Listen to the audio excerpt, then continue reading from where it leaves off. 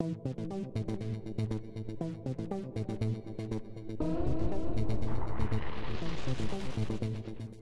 CSSLP, to those who are not aware, is first and foremost a holistic certification.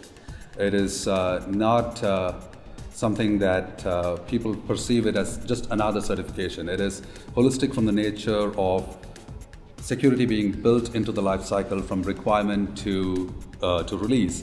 And actually we even go into the retirement aspect of the software itself. So it's not just requirement release, but into retirement.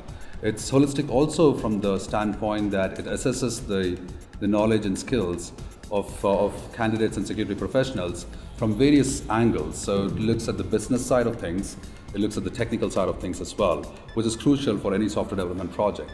So on one hand, while product managers and project managers can benefit from knowing what needs to be built into the software, we also go on the technical side of things, and things like the most dangerous programming errors, the top 10 application risks, security risks, all that is actually part of that assessment of knowledge that we do within the CSSLP. So as I see it, the role of the ASAC and the CSSLP is that we on the ASAC need to drive much more visibility demand and make people understand why they need to take software security and software design more seriously. And the certification will enable people to fulfill that demand with a properly trained workforce that has a base level understanding of how to do this. So I see the CSSLP certification from ISC changing the landscape by setting a bar.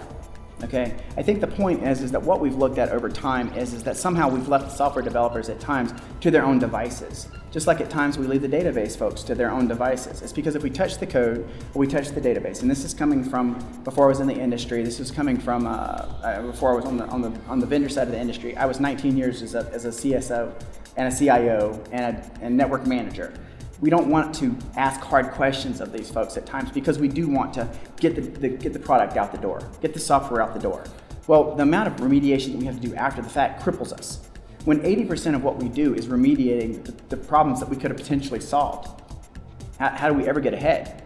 We only have 20% of what we do in innovation. That's not a good way to be. We need to flip that bit completely from 80-20 to 50-50 to 20-80. We should be 20 in a maintenance cycle and 80% on innovation. Now imagine where you are in 5 years, in 10 years, when you have a secure foundation with a CSSLP with some kind of bar that's set. Imagine where that puts us. That puts us on par with what the medical aspects, with the nano stuff that is being developed, all these types of things. Now software gets to that level. You think back, think about the rut we've been in software for the last 20 years. Why does it exist?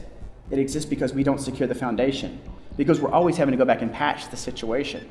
Now we've seen some companies that have jumped forward now on the information security side, okay, on the anti-malware side. They're actually leveraging the chips. They're leveraging these types of things to actually make the system better. But we have to demand of all the vendors that we do that we make the very best code that comes out of the organizations. That's what the foundation is going forward. And that should be demanded by the consumers such that those companies are the ones that stand to the front. And that's what the CSSLP means to me. What I do see is the evangelism that comes from ISC² to help raise visibility for the software security problem that then allows individuals to align on a common nomenclature and a common body of knowledge that allows peers to interact and be able to communicate appropriately. So when I'm working for industry and I'm asking to procure software and I'm actually looking to procure software from someone selling software, perhaps now I have a common nomenclature that I can use in the discussion, whether it be contractual language, whether it be detailed technical review conversations, whatever it may be. So having peers across the table have a common understanding, that's really where I see the value of certification. It gives people more of a solution to the security issues, and then it's also about the relationships that can help be built from it. That's how the CSSLP and ISC² make a difference.